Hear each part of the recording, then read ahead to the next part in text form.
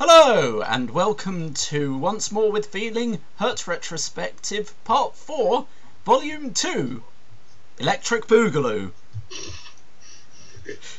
Volume Hurt 2, Hurt Harder. Covering Volume 2 after a considerable break because all technology broke all the time. It was kind of nightmarish. Anywho, first things first about this album. This, of all the albums I've listened to, is my personal favourite. It's pretty damn solid, honestly. Yeah. Reading up on things, it's quite interesting to look into because prior to having the mixing engineer that they did, the original mixing engineer produced it so poorly because they paid a large sum of money. It actually caused J. Lauren Wintz to go into a nervous breakdown. Wow. They actually had to throw him in a van before the cops came. Well, some serious business right there. Yeah. He actually thought that his life was over. He couldn't handle how bad it was. Wow, that's pretty bad. So if you spend loads of money with literally something that's completely useless to you, it's also part of your job. You really have to wonder how bad it must have been if it caused that bad a reaction. You know, in case if they took hundreds of thousands or something to try and get mastered and end up with something that's completely unusable. So, I mean, I know when the Level of Music did it with the Emperor box set vinyl, it was like over $1,000 per copy. And it was shit, so I had to redo the whole lot.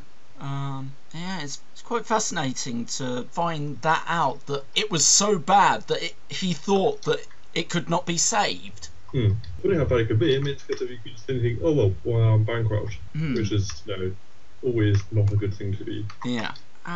Interestingly enough, it actually received a 94% on Absolute Punk.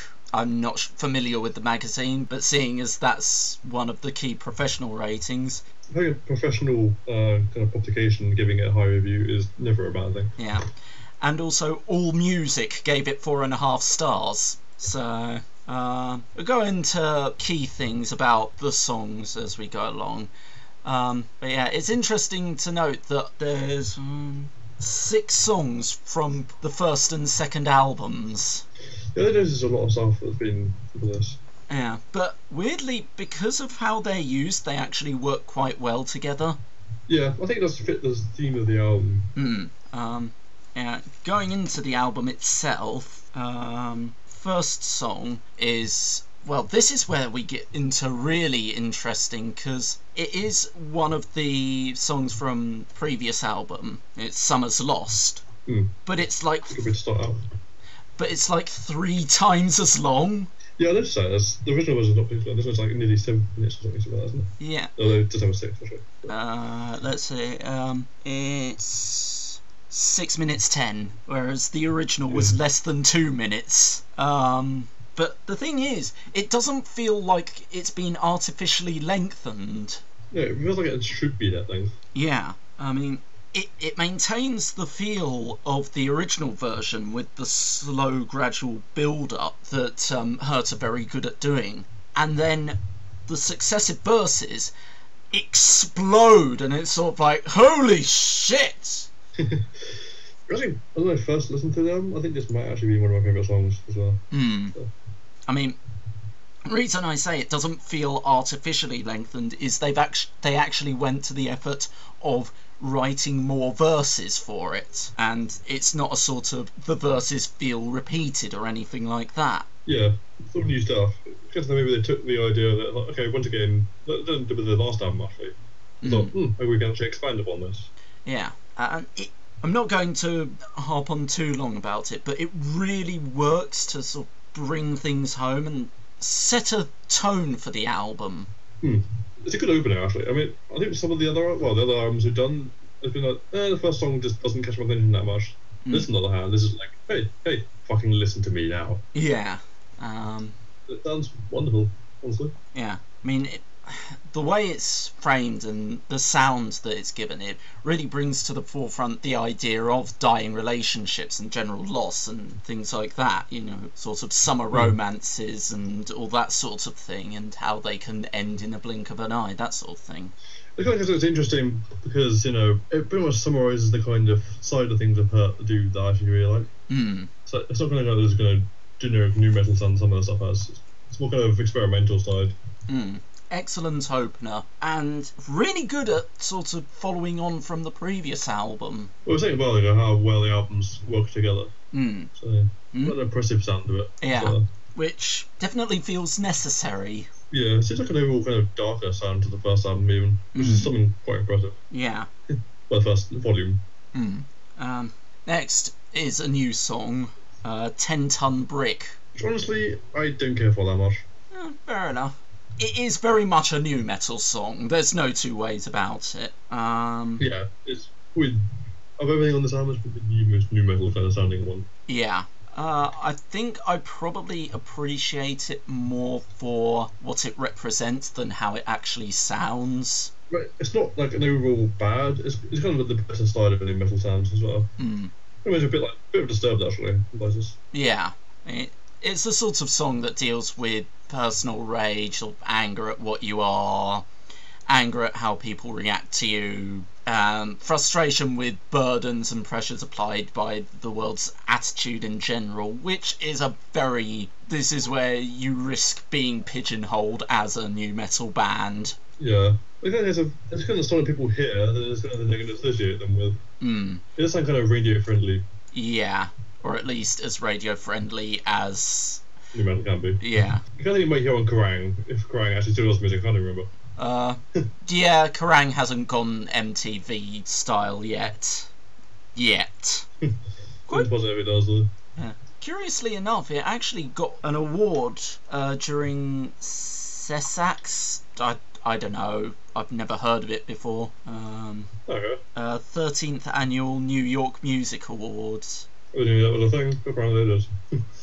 There's so many awards these days, though. I can crack them all. To be fair, if it's only the 13th, that's probably why I've not heard about it, because, you know me, I mainly know about old things. Back in my day, if this band isn't at least 19 years old, I don't give a damn. Actually, that was pretty much me about 10 years ago. Anyway. Yeah, I was a curmudgeonly old git before I became a 26-year-old. Now you're just here listening to new bands. Yeah. Oh, no, not really. I suppose you are, but kind of not. Well, comparatively new. Yeah, I think all of us listen to, you know, a lot of stuff from different eras. Yeah. So. Anyway, yeah, lyrics are very much new metal style. It's sort of like, a 10-ton brick is making me sick, breaking my bones with the weight of it. Weight would grow with each new soul. Buried the fine lines make big black holes. Who am I supposed to be? Not like you give a fuck about me, but who am I supposedly when I'm finally done? One thing I have noticed about this though is that this kind of uses some lines that sound quite similar to Abusive Sid and also Aftermath and Alone in the Sea. It was interlinked together quite nicely. Yeah. All they kind of use like little bits here and there that sound similar to each other. They're kind of makes them very connected. That interconnectivity is probably what I appreciate 10 Ton Brick more for than what it actually is in and of itself. I mean, it's an okay song. It's probably well placed at being at the start, because then, you know, the more serious stuff. Yeah, if it was the very first song, then it would turn listeners off quite immediately. Being the second song, it means that listeners won't have expectations either way for the album to be worse or better than this. They will just heard a 6-minute long song. Yeah, which is pretty good first. So. I mean, 10 Ton Brick. Let's see. I mean, it's a 3-minute 50 song, so it's not exactly going to overshadow anything. No, it's relatively short. Yeah.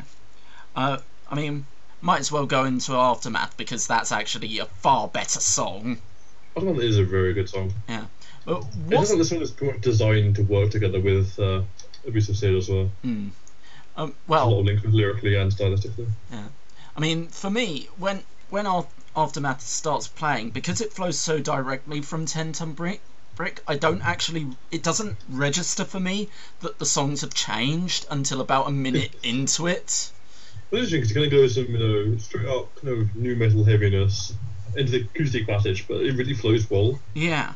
It sounds quite a bit different, but it still feels as if it's, a continuation rather than just the next song on the album. Yeah.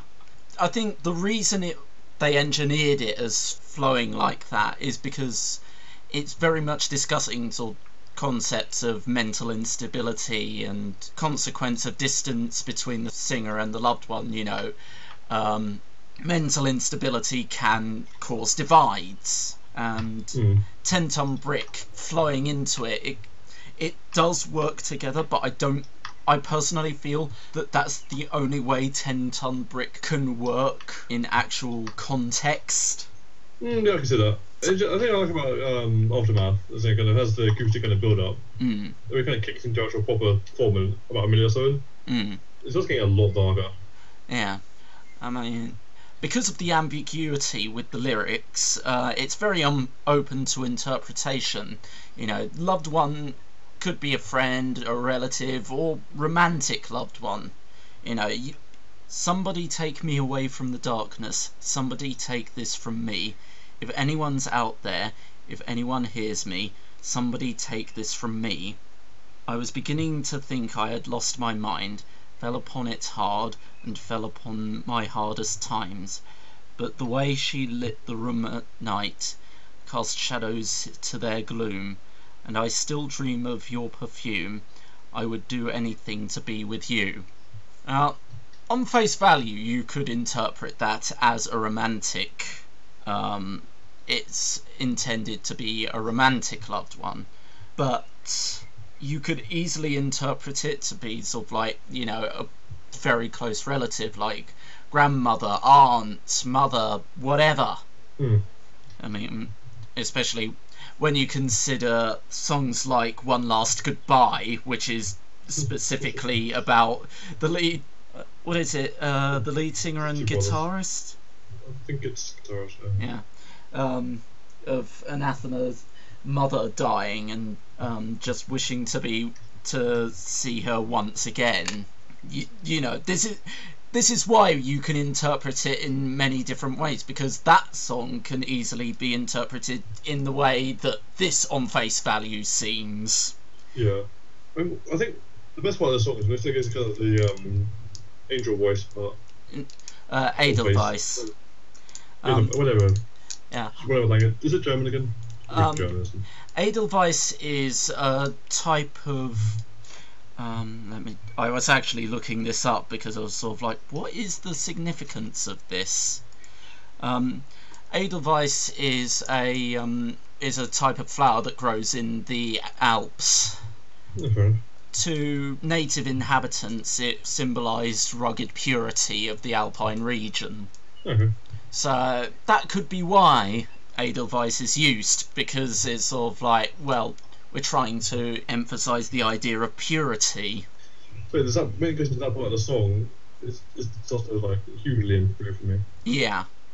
I really like it anyway, but that bit's just like, whoa, that's cool. Yeah.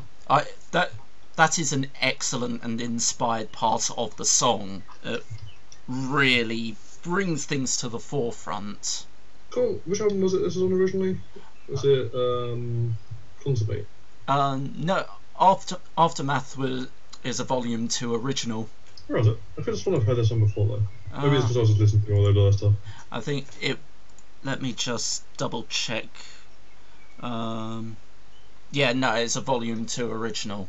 Oh, fair enough. Yeah. Again, a short song, but good though.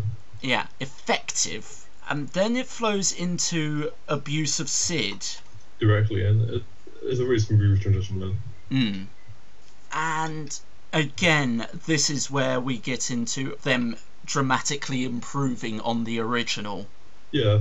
I mean, I think I like some of the other things. It does actually sound quite similar to the original, but the little changes they made make it sound even better. Yeah, I think the production values are way higher as well. Yeah, it's mainly the kind of creepy. It's mainly the production value which improves it, and actually gives a certain energy that wasn't in the original, I think. Yeah. I think it's one of the best songs, whichever version you listen to. Yeah.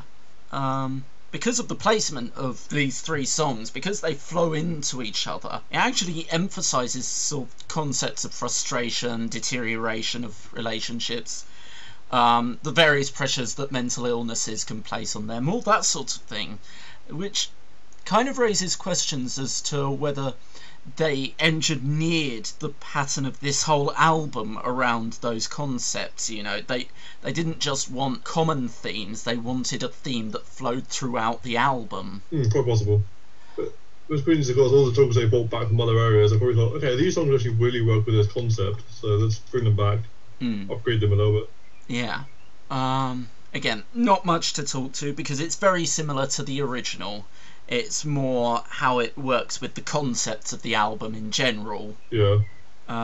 Finally, after 3 episodes of teasing it, I get to talk about not only my favourite song of Hertz, but also my favourite version of it. Yeah. Interesting enough, actually it feels in the right place as well. Yeah. Alone with the Sea.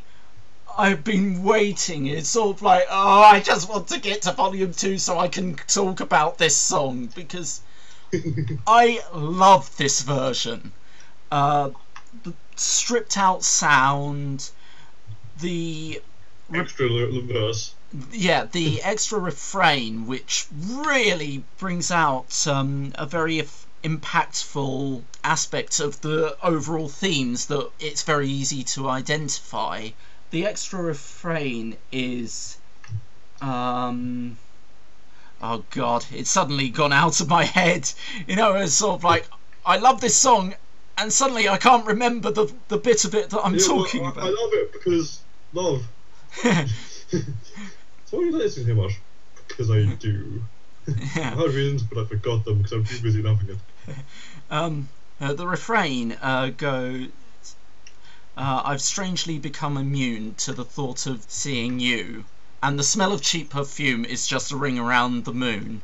Trying to find the lyrics, but the fucking thing isn't showing me the right version, it's showing me the consummation version of the lyrics, which is not helpful. But things like stripping out, because in the original there was this sort of foghorny connecting bit. In this version... Huh? Foghorn's still there, isn't it? No, it's been stripped out and replaced with a sort of acoustic, well, it's vocals. A very yearning, just, it's almost like a howl. Okay. Now, I'm not talking about the opening foghorn, I'm talking about the... okay, I was thinking... yeah, no, the opening foghorn is still there, it's just, it was sort of this... It was a very dull hum type horn thing going on between the verses. Yeah, I think I agree with this version being the better version.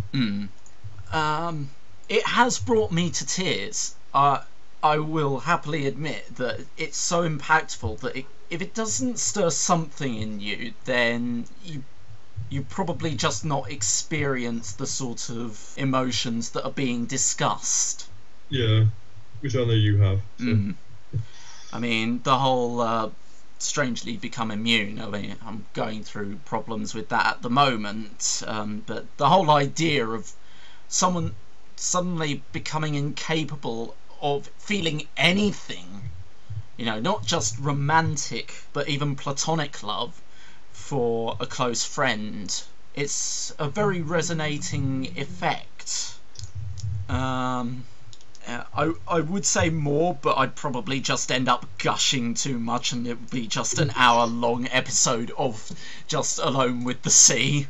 I'm going to check back on his channel in a week for his hour-long episode about Alone with the Sea. I might actually do that. I know you could do it, that's the thing. Yeah, which is worrying.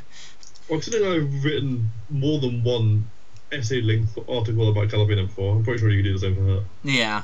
Well, actually, I'll probably more be able to do that with Devin Townsend. Well, yeah. I mean, you can probably write, like, 10,000 words of Devin Townsend. Just... per album. Yeah. Just discussing the core concepts of the four DTP albums. Yeah, when they're all concept albums, so yeah, it's the perfect thing to make it right about. Yeah. Next song, Talking to God. This is an angry song. It's pretty much a case of, no, why are you talking to God? Blah, blah, blah. You can't do that. It's not going to help you. Why are you not doing anything to help me? Kind of thing. Yeah. Well, it's sort of like it reintroduces the whole frustrations with religion, all that sort of thing, but it also brings in sort of the complications with finding yourself without someone to talk to because the person is preoccupied with whatever they seem to find important at the time. Yeah. It's a very angry but also a very desperate song. It's sort of screaming at the person in question to just let you in and pleading to be helped yourself. You know, it's sort of like, I can help you, you can help me. Why will you not talk to me? Yeah. Well, I think we all know someone that is very much like that. Yeah. If not many people. I think it's probably more common some people are like that other than the other way around. Yeah. It's sort of like that the person being talked to, you know, they're talking to God, and it's sort of like they don't even know for certain that God's actually there or is actually listening, depending on your whim. We're agnostics, so we're sort of like, well, he might be there, he might not be. God, but we don't know. Yeah. He's probably just hanging out at a bar somewhere. He's probably just looking. If there is a God, he's looking over Earth, going, "What the fuck did I do wrong?" Wait, enough of the religion cast. Yeah. Once again, it's something we could get distracted about and talk for hours. Yeah. But if you want that sort of thing, go to the Bible Reloaded. Fair enough. But anyway, yeah, the lyrics are sort of, I mean, the chorus is explicitly, how can you talk to God when you won't talk to me? Sure, what the song reminds me of. Yeah, maybe a little bit of Soundgarden, actually. Yeah, I can hear that. The opening lines, Mother is busy, she won't even miss me, and so busy praying and won't see me waiting. I hate all your reasons, they just point to Jesus. You can't be awakened when you're not mistaken. And I hate Yeah, that sounds like being angry about religion. Yeah. And I hate your voice and that fucked up noise and your cliches and things that you'd say to me. When they burned me then, it still sears today, embedded in memory that won't change. I kind of feel like this could be played over a Let's Play of Binding of Isaac. Well, as soon as you mentioned something about Mother won't listen, it's like, yep, Isaac! Yeah, it's got the themes that are common in new metal stuff, but it's definitely not a new metal song. I wouldn't even say it's a metal song, really. It's very rocky. Yeah, it's definitely... The boundaries are kind of blurred, usually, but it sounds less like a metal song than anything, than most metal. Yeah. It definitely falls into the category of this is a rock song, not a metal song. It's not necessarily a problem, when a lot of bands don't, really. Yeah. Well, Hurt is one of those bands who are very good at just blending genres and making them work with each other. Well, it's a good way to do things. I mean, it allows variety whilst you keep a kind of core sound, but then you can switch it up every time. Just don't get bored. Yeah. There's a lot of bands that don't bother. Dragon Force. Oh, we can wait for the Dragon Force rating when we do the baby metal review. Fair enough. I think that's personally reasons. But to be fair, that's a baby metal. It means it actually had two songs. Because of Dragon Force, you finally made your second song. Anyway, enough things for other episodes. The next song, again a return from a previous album, Loaded. I still don't know why it's titled in that spelling. Probably something to do with the whole drug paraphernalia, you know, that's a spelling specific to when someone's getting high or something like that. I don't know. I think we did discuss this last time with this one. Yeah. We came to. It's a good enough album. I mean, from what I recall, it doesn't sound particularly different to the original. Yeah, well, there's potentially a good reason why. Alright. It was a poll vote. Oh, well, did it ask fans like what songs do you like to see remastered or whatever? Yeah. Okay, fair enough. So that's probably why there's not been much done to it. I personally am not a fan of its presence on the album. Well, it seems to be tackling themes that are not necessarily that close to the rest of the album. Yeah. Kind of related, but not as much as a lot of other songs seem to be. Yeah. I still like the song. It's just I don't like it being on the album. I think they shouldn't have bothered including it. It doesn't quite fit, even musically either. Yeah. Which is kind of strange, since you've just been talking about having a lot of variety musically. But yeah. Well, there's having variety, and then there's things that just are... It sticks out like a sore thumb on the album. Well, I say it once again sounds very similar to the original version, which is that album sounds quite a bit different to the volume albums anyway. Yeah. I mean, you can interpret it as working in terms of themes in some sort of capacity with the whole mental problems, relationships, all that sort of thing. Drugs, sort of stuff, yeah. Yeah. But overall, its presence is awkward. I don't know, it's just because of actually its existence in general, but there's just a bad placement soundtrack wise. There'd be a difference if it was a different place, like at the end or something. Possibly. When we get to the last song in the album, that'll be an interesting discussion. Well, yeah, that song was very much an ending song. Well, we'll get to that when we get to it. Can't we get to that before we get to it? It's a natural progression of time. The next song, again, another song from previous album, Better. As far as songs in this album go, this is probably the other one that doesn't particularly stand out for me. I think it really didn't play that much in the first place, and even here it doesn't really do much for me. Yeah. It's okay for me. I don't think it's a bad song, it's just that compared to a lot of others. Yeah. I mean, considering the following songs from it and the prior songs except for Loaded, it is a bit of a muchness on the album. But it does, thematically, it does work with the rest of the album, I think. Also, Loaded does, yeah. Certain bass builds I've noticed were stripped out from the original. For some reason I never hear the song, I was thinking of Red Hot Chili Peppers. I was thinking Red Hot Chili Peppers a little bit, actually, just especially the opening, they think of guitar playing. In a way. Yeah, not much to say because there's only been slight changes with Better. It is different from the original. You say it's better? Well, I personally would say it's better, but depends on your whim. It is very much kind of minor differences though. Next song, Assurance. This is pretty damn good. This is a new one as well, isn't it? Yeah. The only one of it, basically, it's a case of new one from a previous album, new one. That's always nice. I think you kind of get a little bit worrying when you think, oh, half the songs in the album are literally just redone versions of previous songs. But they've done a good job with upgrading some of them. Yeah. And with at least two of them, they've got extra stuff going on. Yeah, and of course, considering how much of a pain in the ass it was to actually get that on original albums. People probably at least could hear these songs even if they can't get hold of Consummate, for example. Yeah. Let's see. Yeah, Assurance. Again, that works with the overall themes. It feels like it actually would tie in quite well with Aftermath. Yeah, I can hear that. I think I really like about the song is a kind of little piano in the background, or synth or whatever it is. Yeah. It's kind I didn't really notice it at first, but I kind of, when I listened to it, I'm like, oh, I hear that. That's quite nice. Feels like an admission to a realisation of someone who could genuinely help make life better for the singer. Yeah, when titled Assurance, yeah, it seems very much like there are people out there do actually notice. It's good to know that however hard they are to come by, there is generally someone around there somewhere that will be able to come.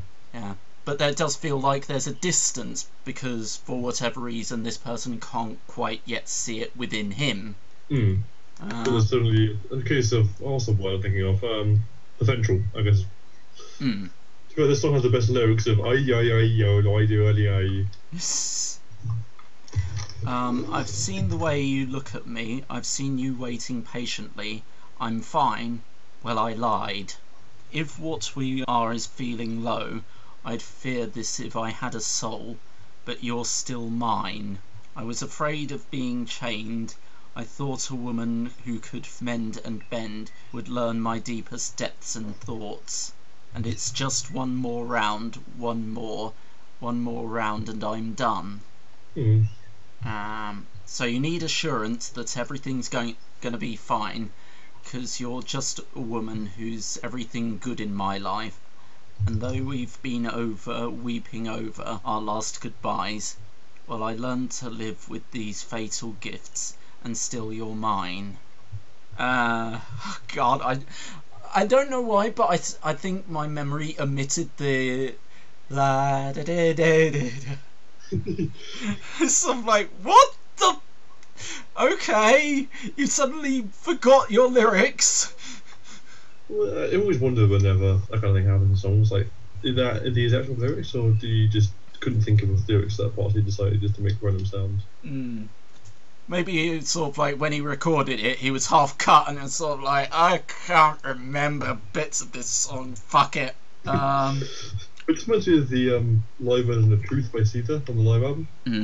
Because it does, if I remember the truth, well, I can't remember what that works. But the kind of opening version of the live version is like, it's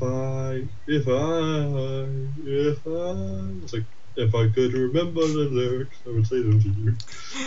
Just makes me think to Weird Al's Smells Like Nirvana. Weird Al. The Weird Al's been out for freaking forever now. Yeah. But it makes you feel old. I think he's been around since the 70s. Yeah. Yeah, he must have been, because he did another One Rides the Bus, and when he pretty much does his parodies in conjunction with when the originals come out. Yeah, it's only something comes out and it's like, oh, well, I think I'm going to do a parody of this.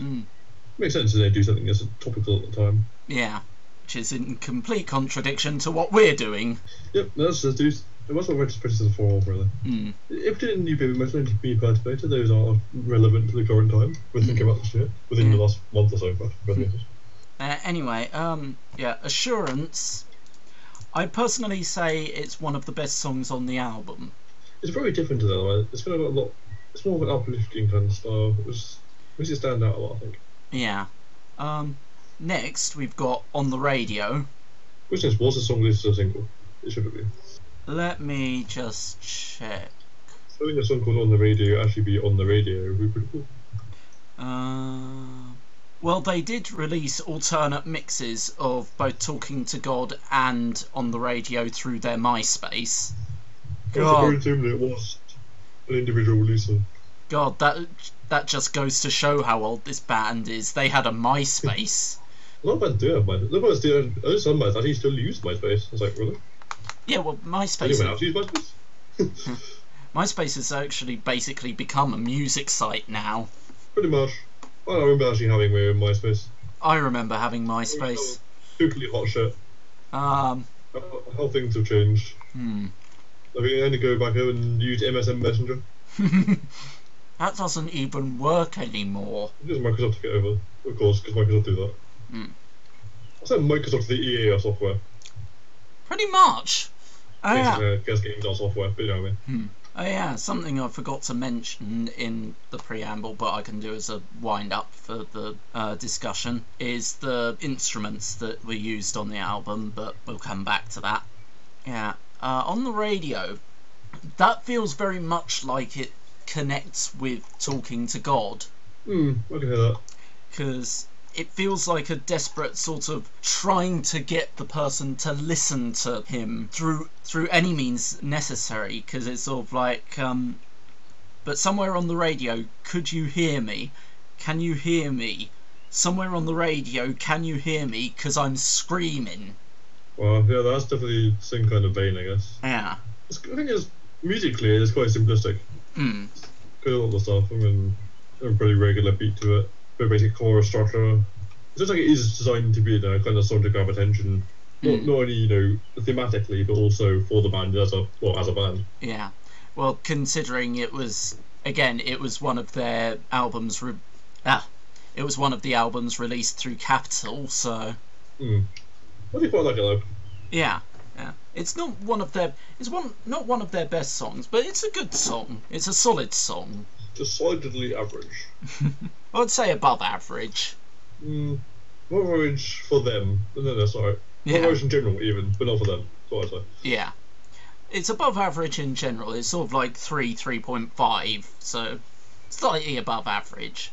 But for them, it's decidedly average, because we know... I think they can do better, they can do worse. Yeah. Although generally their worst is still average in general. I'll probably say they are. Nothing that really stands out as being god-awful. At least not so far. Well, yeah. We can't talk about the future, man. There will... Also, what's up with the stone of the song? It's really cool. Sorry? I don't know what instrument that is. Is that a violin again? Probably violin. Well, there's a couple of instruments that it could be. There's the dobro, which is basically, you know, those very special sorts of guitars that sort of have... They look like they've got a dustbin lid under the strings. Oh, those things. Yeah. That don't sound like a violin to me. I mean, violins were used, so there's also... There's a violin that sounds kind of like a saxophone. It's a really weird combination. But... Yeah. There was also banjo used. Freaking banjos. I don't think there's a banjo in this one. And there, it says string arrangement, so that could be all sorts of things, so cellos, violins, violas. It could be all my own stuff. Yeah, yatagans. It could happen. Man, just when I was in Japan, seeing someone actually playing a shamisen was pretty cool. Turns out someone's playing a sitar in the corner. Yeah. After On the Radio, you have Et al., the last of the repeat songs. I'm not sure what to think of this version. It doesn't quite have as much of a punch as the original, I think. I remember the opening had a much grimier opening to it. Yeah, Original, this feels feels... kind of lackluster. Yeah, it feels much more stripped down, and it's one of those cases where the stripped down feel doesn't quite work for it. I have realised... This is the benefit of having two different versions, so you can choose the one you want. They've had two different versions, so you can choose the one you sounds better. Yeah. There's no change to lyrics from what I can hear. No. It is... The original sounds better in this case. There's not really much more to say about it. I know we have glossed over it, but literally there is not much more to speak about it. I mean, its placement on the album, again, is kind of weird. Because it kind of feels like he's going back on himself, you know, all the things he's been saying throughout the album. It feels like he's going sort of like, actually, no, all of what I was saying was bullshit. Well, maybe that's the point, I guess. He's going to be doing all this stuff, like, oh, maybe I'm going through this, or maybe there is hope. Especially after Assurance. Maybe actually there isn't anything, oh god.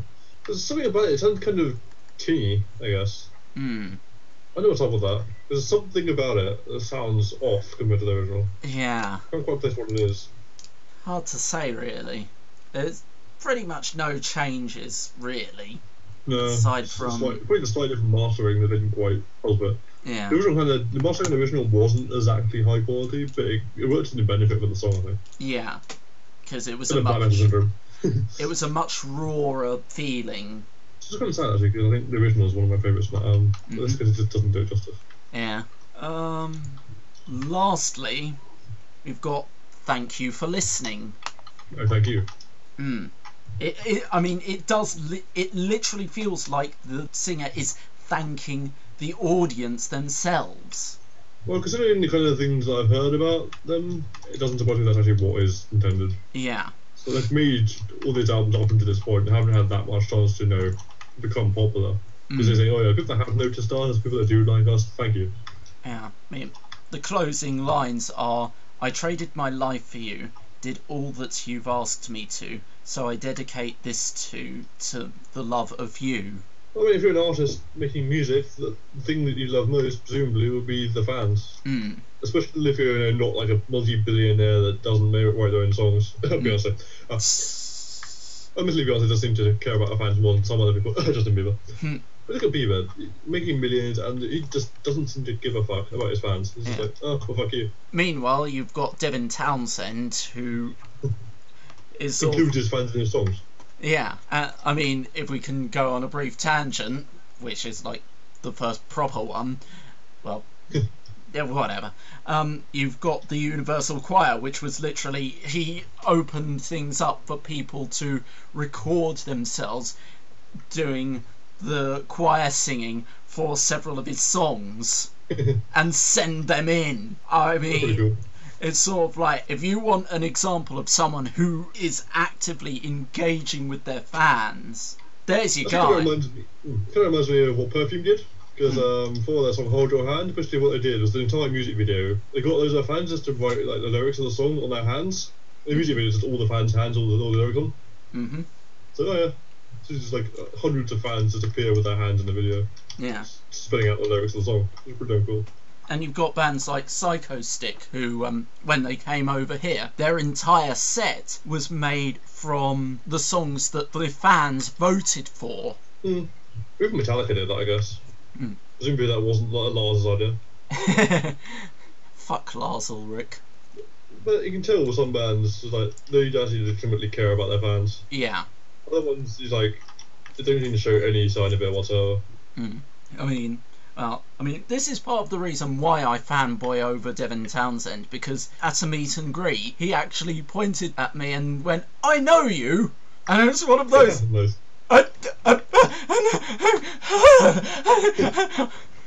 I basically became Rainbow Dash at that point. Well, I never to me, but I know that when California did a meet and greet in France, there was a guy there that they recognised who could be into a bunch of their stuff as well. And they were pointing out to him, like, "Oh, I recognise you." That's the thing. I mean, this is the thing. You get bands like that, and it's sort of like you can tell they care about their fans. Yeah, well, you take complete asshole people that manage them. To know that some of the stuff that happened when there was California thing in France, it's about that it's quite obvious that the girls themselves wanted to continue with the fans, but the people that managed them said no. McCartney was like, "Oh, blah, blah, blah, I want to talk to my fans." I mean, say what we like about Lady Gaga, we're not fans of her music, but we can say this much, linking back to Weird Al.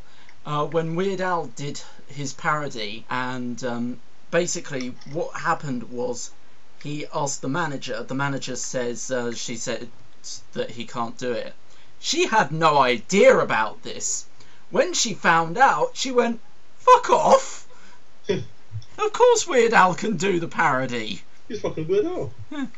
Well, that's basically the benchmark for how you know you've made it as a band, if Weird Al wants to make a parody of your song. Yeah. Lady Gaga's not the kind of music I like, but as a person, she seems really interesting. Yeah. There are a few songs that I'll say are actually worth listening to, like Born This Way. Good voice, think about that as well. Oh, should we actually talk about the song? Yeah. Sorry. Guitar solos. Lots of guitar solos. Yeah. Oh god, the guitar solos. Saved up all the guitar solos from the rest of the album that didn't really use that many. It's like, okay, we've got all these guitar solos, where do we put them? Let's all put them into one song. Yeah, and it's one. Three of them back to back. And the thing is, when the guitar solos start, it's sort of like, oh god, oh. That's nearly a 7-minute song, and about half of it is a guitar solo. Yeah, it's not quite that much, but it is a good chunk. Yeah, there's a lot of it. Yeah, and it's one of those, oh my god. Because personally, at first, I wasn't entirely sold as it being the last song on the album. It's a great song, even from the start, even if it does remind me a bit of Pink Floyd. Listen about that better. Yeah, because, well, I know that there'll be lynch mobs if I say what my opinions of Pink Floyd are. Yeah, I actually really like it as a final song. I just kind of think it's just them going, okay, then we can do this with fans, so they don't even have to, they usually have the same kind of themes in most of the songs. In this case, they're like, we're doing this in the fans, we're going to write something for the fans, and we're just going to go completely balls out with it. I mean, with the solos, it's basically, although Alone with the Sea is my favourite song, this, musically speaking, with where the solos are concerned, that's the best. That's the best in terms of showing their technical balls. Technical balls. It's all, I mean, I was sort of like, oh god, it's like the ghost of Hendrix has possessed this song. We get a few people going, nope, that's not right. I'm purist. And well, you know me, I'm not exactly a purist. Well, neither of us are, really. Yeah, unless it comes to not doing things like deathcore. Ugh. What? Ugh. Yeah, deathcore and lightcore, worst genres. Because of what you've said about Nightcore, I haven't bothered listening to any, because it's sort of like, you know what, I can do without the irritable bowel syndrome. Nightcore isn't even a freaking genre. It literally is just taking existing songs and fucking them up. Jesus. There's nothing else to it. Anyway, yeah, there's a good ending to it. Yeah. I mean, it feels like the audience isn't just being thanked for being fans, they're also being thanked for hearing out the singer, you know, hearing out all his demons and actually allowing him to vent his frustrations. Yeah, because how many... it seems like basically throughout all the songs he's written, he's like, oh, no one wants to listen to me. Well, maybe if I become a musician and I can say what I want to say, hopefully people will listen to the band, and therefore they'll be the ones that listen to what I want to hear. Yeah. Since he knows people that are actually fans of the band, it's like, oh, people actually are listening to my stuff. And presumably some of them are probably taking on board what you're saying, and that helps them. Yeah. It's good of it. So. Not much else to say on it, other than it's an amazing song. It's a great song, it's a great album. There are a few peaks and valleys on the album, but it's pretty much consistent of the four we've done so far, though, actually. Yeah. I mean, when you're talking about Hurt in terms of peaks and valleys, it's more what is a great song and what is an average song. As opposed to what is a good song and what is a bad song, which we'll be covering when it comes to Goodbye to the Machine. There's a couple of songs on there that just make me go, ah! Hate! But anyway, that's it for this episode. Hopefully things will go according to plan this time, and I'll be able to edit this all together, and we'll do the next episode next week. Hopefully. Instead of there being like 3 weeks in... Well, it was almost a month between episodes, wasn't it? That was due to a lot of sudden computer issues. Yeah. Yeah, basically my computer just went, I'm going to do everything bad now. Yeah, that's us signing off. It's goodbye from me. Goodbye from me. We'll see you next week. Hopefully.